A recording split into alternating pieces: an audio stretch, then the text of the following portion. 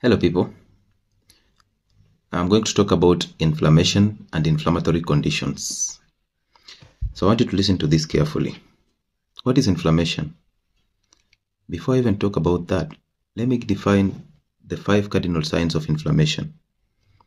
We have increased temperature, we have swelling, we have redness, we have pain, and the last one is loss of function. So if you have those 5 in your body or in your system, that is what is classified as inflammation. Now somebody will ask, where does this inflammation come from? Because naturally we don't have these swellings and all this. I want you to also know that in our system, inflammation is a natural process that is supposed or that is aimed to help you in healing. So the body reacts to different things in your system to just fight them and help you already be safe and receive your healing. So inflammation is a normal condition, but chronic inflammation is the problem, because that means there is an issue in the system. So when you have an invading bacteria, an invading virus, or an invading toxin or toxic chemical, your body produces inflammatory cells, cytokines, prostaglandins, histamines, macrophages. So these cells are the ones that are sent, or these inflammatory cells are the ones that are sent towards that microorganism to kill it and help you survive. Now sometimes your immune system overreacts and produces cells that will start fighting your own body cells. That is what we call autoimmune. That is what is happening in diabetes type 1. That is what is happening in some thyroid conditions and some adrenal conditions, and even rheumatoid arthritis. So those are still part of inflammation, and we'll get to the root of that. Now, we've said your body is reacting to these toxic chemicals, and where are these toxic chemicals coming from? Exactly what you eat. This is the reason why I tell you to avoid wheat products, because of gluten, and that is a new thing to the system, so it will react. Seed oils, which are high in omega-6, and that is highly inflammatory, so your system will start producing more inflammatory mediators. Sugar is highly inflammatory to the system, and those are the foods that I always encourage you to drop, because when you drop that, then your system will not have to strain to produce inflammatory mediators that will cause you most of the inflammatory conditions. Okay, so these are just some of the inflammatory conditions that you might be suffering from, but you have no idea. Number 1 is asthma. Number 2 is cancer. Number 3 is heart disease. Number 4 is stroke. Number 5 is rheumatoid arthritis or arthritis in general. Number 5 is type 2 diabetes. Another one is Alzheimer's disease and also stroke. Okay, so these are just diseases that occur as a result of an inflamed system, so whether local inflammation or systemic inflammation. So we will explain that. So if you have those conditions that I just mentioned, this is an adequate video for you. So how does inflammation occur in the system? I already told you, when your body is exposed to these toxins or these bacteria or these viruses, then it produces a defense mechanism to help it fight that invading substance. And that is exactly what we call inflammation, because once that process is initiated, then you get into all these inflammatory issues. Now look at asthma, for example. So in asthma, you are given drugs to dilate your bronchioles, so to open up your bronchioles. That is the likes of aminophylline, that is the likes of salbutamol, the ones that you people always use, or franol, or most of you call it, what is the name? Let's just call it salbutamol. So they dilate your bronchioles so that you breathe naturally. Now what is causing these bronchioles to narrow is because you are exposed to an allergen or an infection that is causing your system to produce histamine, high levels of histamine. And that is just the system trying to help you clear your airways. Now this histamine will cause inflammation on the bronchioles. Now remember the 5 cardinal signs of inflammation? One of it was swelling and the pain. So once you get that histamine in your bronchioles, then they will start to get inflamed. Once they get inflamed, you will produce a lot of mucus. Now that mucus is the one that will cause an occlusion of this bronchiole. Also, that swelling will cause narrowing of that bronchiole. Now once you narrow that, then you'll start to struggle to breathe. Okay, once you struggle to breathe, then of course, what do? We will give you a drug to open up your bronchioles, that is salbutamol. We will give you a drug to clear histamine, that is an antihistamine. We will give you a drug to also clear the inflammation. That's why most of you have those steroid inhalers, okay? And steroid drugs are the ones that end with ONE, like dexamethasone, prednisolone, hydrocortisone, okay? That is what is composed, or beclomethasone, that is what is composed in your inhalers. So you have salbutamol and combined with maybe a steroid. So using that therapy, you can easily go back and get the cause of asthma. So the cause of asthma is in an inflamed gut and also systemic inflammation. And therefore, if you want to heal from asthma, the drugs are temporary solution. You need to work on what is inflaming the system, and that is what you're basically eating, and that is basically what is causing systemic inflammation and asthma. Look, for example, at heart disease.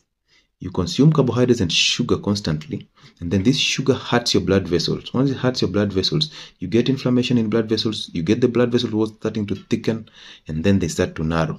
Now it gets hard for you to pump blood into this blood vessel. That increases blood pressure. This blood is also carrying nutrients towards different organs, and including the heart. So once this blood the heart cannot get enough supply of blood because of that thinning of the blood vessel, then your heart muscles start to fail. That is a cardiac arrest.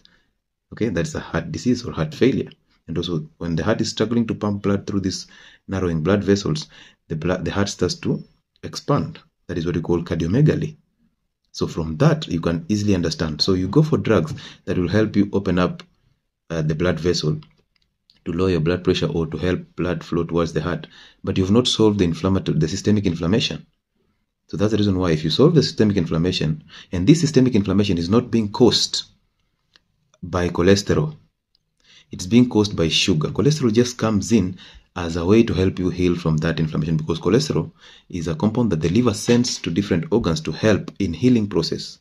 So that's the reason why you'll get high amounts of cholesterol in your system, not because you're eating, not because cholesterol is harmful, but because cholesterol is being sent towards that organ to help you in healing. But now you'll blame the cholesterol and not blame the sugar that caused the inflammation. So cholesterol is coming in to help you. So again, I want you to know, in your gut, we have a different composition. So if you inflame your gut, you'll inflame your system. And that's why I tell you to drop seed oils, to drop wheat products, and to drop sugar, because those inflame your gut. And those processed foods, those inflame your gut and they will cause systemic inflammation. Those foods also, they change the gut population, the microbiome in the gut. So in our gut, we have microorganisms that are healthy for us, that are supposed to help us digest food, that provide immunity for us. But there is a balance between the good and the bad bacteria. So when the bad bacteria overwhelm the good bacteria, then you get into diseases. Now, when you consume carbohydrates for a long period of time, your gut is filled with bacteria that only digest carbohydrates. So the population of the bacteria in the gut is altered towards the bad bacteria more than the good bacteria. These are the bacteria that send you into cravings and all that. Now understand also, on the surface of this bacteria, we have something called LPS, lipopolysaccharides. So the bad bacteria have that lipopolysaccharides. However, this lipopolysaccharides is okay being in the gut. Okay, so there's no problem with it being in the gut. But once these lipopolysaccharides break off and get into the systemic circulation, it starts causing you systemic inflammation. And how do you get this getting into your systemic circulation? Is through those foods, the wheat products, the seed oils, the sugar. Once they inflame the gut, then these lipopolysaccharides can get a chance to get into the systemic circulation. They are attached to cholesterol and they start causing you systemic inflammation. So you can imagine, if you fix your gut, how many conditions you're fixing already. There's a lot, and that's why I insist on gut health before any other health. Also remember, there's a relationship between the gut, the skin, the gut, and the brain. So most skin conditions and most neurological conditions hail from a messed up gut. So as we continue with the inflammatory condition, I've mentioned asthma, I've mentioned heart problems. Now look at the stroke. So again, the stroke, you are occluding blood vessels that supply blood to the brain, and therefore brain tissue starts to die. And what is occluding these blood vessels? Again, inflammation of the blood vessels that causes swelling, thickening, and narrowing. Now this is a problem because this is caused by sugar. And when I talk about sugar, I'm talking about sugar in all forms, whether natural or synthetic. Remember, your liver does not know the difference between natural and synthetic sugar. The liver knows fructose, the liver knows glucose. So do not lie to yourself that when I eat a fruit, I'm going to be healthy. Actually, fruits And the modern fruits, to be specific, the ones that are GMO cultivated, they have high content of sugar. These are the fruits that are messing up your systems. And your doctors will always say that a fruit a day will keep a doctor away. However, they've just earned a customer through that statement for a lifetime, because every time you consume that fruit, you're consuming fructose. Fructose is a dangerous sugar to your system because it causes inflammation. Okay?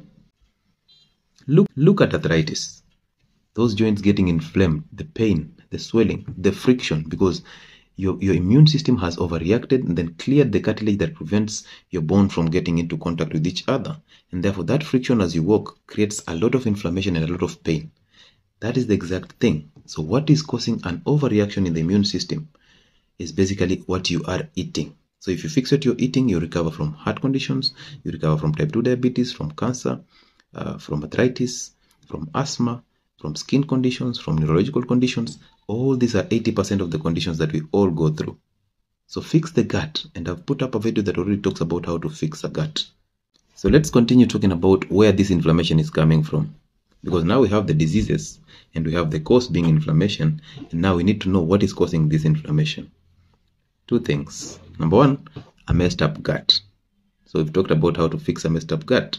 When you drop those seed oils, when you drop that wheat product, when you drop that sugar in all forms, you drop that processed foods, then you start fasting, you fix the gut. Now that will also fix systemic inflammation, because also remember, the number 2 reason why you're getting inflammation is because of failing adrenals. Now understand this. The adrenal glands are on top of the kidneys. These are the glands that are placed or located on top of your kidneys. And their role is to produce different hormones that help you in maintaining the system. They produce hormones that help people maintain blood pressure. And that's why when you have low blood pressure, then you must be having a problem with the adrenals. So that is aldosterone. They produce sex hormones, so they help in your fertility. And most of women who experience postmenopausal syndrome, it comes as a result of the ovaries failing because of age. Now the adrenals are also failing because they're the ones that will supplement the failing ovaries to produce sex hormones. So testosterone, estrogen, progesterone all hail from the adrenal gland. So that is the reason why, the reason for fertility. Again, they produce cortisol. Now cortisol is a stress hormone, so it helps you fight stress. It also helps in regulation of blood sugars. That's why cortisol is produced in the morning every time you wake up. And that's why morning breakfast is useless, because this cortisol helps the liver produce glucose, and therefore your system will have high amounts of glucose in the morning. So you don't need morning breakfast. Push it towards midday. Then again, they produce adrenaline, which is a fight or flight hormone. So you can imagine these 4 hormones play very important and crucial roles in your system. So if you have failing adrenals, then of course you'll need an external supplementation of cortisol or of this corticosteroid, these steroidal hormones. Now, if you have a failing adrenal, do you know the reason why you're given diprofos for arthritis? Diprofos is a steroid. Do you know why you're given hydrocortisone when you have asthma or a skin allergic reaction? Do you know why you're giving this? Because the system already tells you. So from the drugs, we can know why we can know the cause of our condition. So if you're given a steroid, let's say that injection of diprofos when you have arthritis, that tells you your adrenal gland is not able to produce enough steroidal hormones to help you suppress your immunity, which is overreacting and killing your own body cells. So we give you an external steroid. The problem is that external steroid comes in with a lot of side effects. And also that incoming steroid will cause the adrenal glands to even fail more, because it stops them. It actually tells them there's something that is coming from outside, so you don't need to produce those hormones anymore. So now the role of this adrenal is to produce hormones that suppress your immunity when you have a hyperreactive immune system. Now, because they are failing, your immunity will misbehave. That's why you get autoimmune conditions. And that's why I tell you, most of the times, let's say like type 1 diabetes, most of you tell me that it's not treatable, but you look at the causes, you will understand where the autoimmune is coming from, and then you fix the causes. So if you fix the adrenals, then your immunity will not, your immune system will not overreact. And then I also want you to know that all these steroid hormones are synthesized in the mitochondria. So mitochondria is the energy mechanism of the cell. That's the reason why cancer hails from the mitochondria. Because if you have a failing mitochondria, you will not produce adequate energy for the cell. You will also not produce these steroid hormones that help you suppress inflammatory conditions. So most of you who have inflammatory conditions, you have a problem with your mitochondria at the cellular level. And how do you fix your mitochondria? You drop those inflammatory foods. Then you start fasting, because fasting, prolonged fasting actually, will take you into autophagy.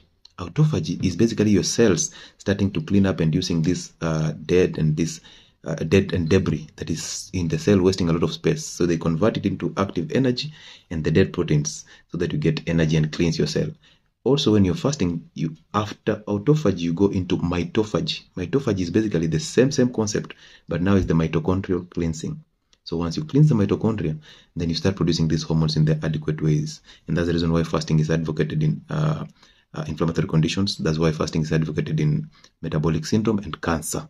So because you clean the mitochondria, once you clean the mitochondria, you start producing these corticosteroids or these steroid hormones in the adequate amounts, and then they suppress your overreacting immunity. Then you start recovering from asthma, from stroke, from diabetes, both type 1 and type 2, from cancer, from heart disease, from brain failure and stroke. So that is how you go about it.